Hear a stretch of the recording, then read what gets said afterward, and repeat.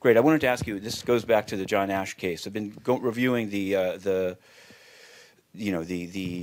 charge sheet, and it seemed like an opportune time to ask the following, which is that it describes in some detail the purchase of a document from the UN Secretariat. It describes Mr. Lorenzo paying John Ashe to inquire with an official known as UN Secretariat Official Number 1 to reissue a document about the Macau Conference Center with the name of Mr. Ng Lap Sang's company in it and the notation that it was revised for technical reasons. And since this was filed in October, I wanted you to state, has the Secretariat, totally outside of this audit, which we don't know when it's going to be finished, determined who the individual was that's referred to and what's been done in that case? I have no comments on the particulars of the case. What I can tell you is that the audit, both ours and UNDP's, should be done shortly, and I know will be made public. But I guess what I'm saying, given that this is, it describes in great detail, gives the date of the email, it would be incredibly easy for the UN to determine who it was that interfaced with John Ashe and changed the document. There's an audit being conducted,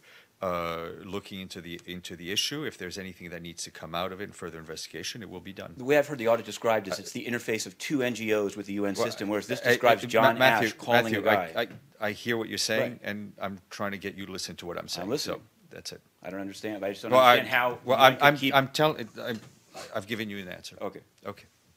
And it definitely handles the media, and he will do whatever he feels he needs to do. There is no policy per se on any of these issues that you raised. But related to that, I noticed today, having attended now 2 photo ops, that there's clearly either an interview or some kind of a documentary or something larger from Phoenix TV with the Secretary General. And I wanted to know, it seemed to be that in some of these incidents, the crew that's following Ban Ki-moon's every movement today is given rights greater than journalists that are just photographing. Yes.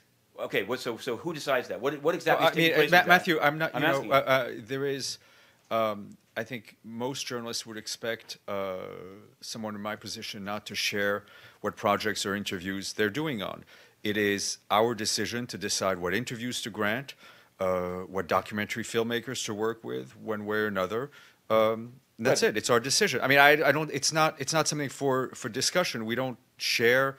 My question is, what's the right of regular, non-resident correspondent journalists to go to photo ops? Because I went to a photo op today, and I was told by security, please be nice. Your right is to. It's inappropriate. Well, Isn't that inappropriate? I think it's always nice to be nice. Yeah, but why am I told not to be nice, and these guys are in the residence? Yes. Thank you, I'm Steph. always told to be nice. Go ahead. Thank you, I'm trying to be Steph. nice.